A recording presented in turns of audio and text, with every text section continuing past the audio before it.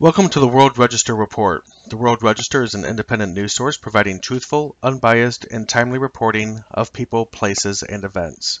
Commentaries are also provided on selected stories from time to time. As reported by the Associated Press today, U.S. President Donald Trump met with German Chancellor Angela Merkel at the White House. The AP reports that discussions will involve NATO, Islamic State, and the Ukraine. President Trump offered a bit of levity, saying to journalists, "Send a good picture back to Germany, please."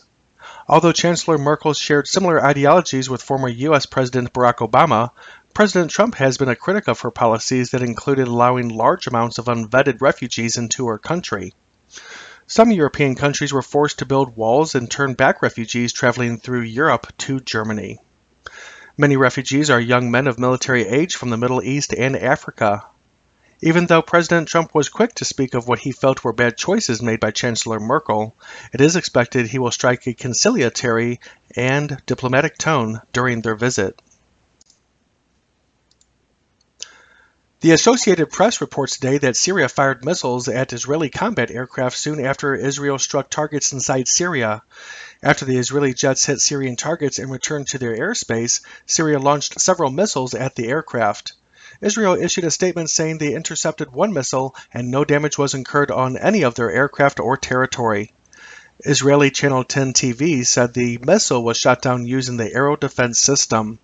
However, Syria claims it shot down one of the aircraft and damaged another, according to the AP report.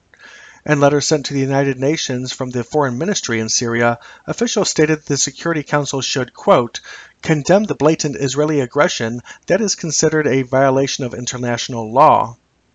Channel 10 said the aircraft were on a mission to destroy a weapons convoy destined for a Lebanese Hezbollah group.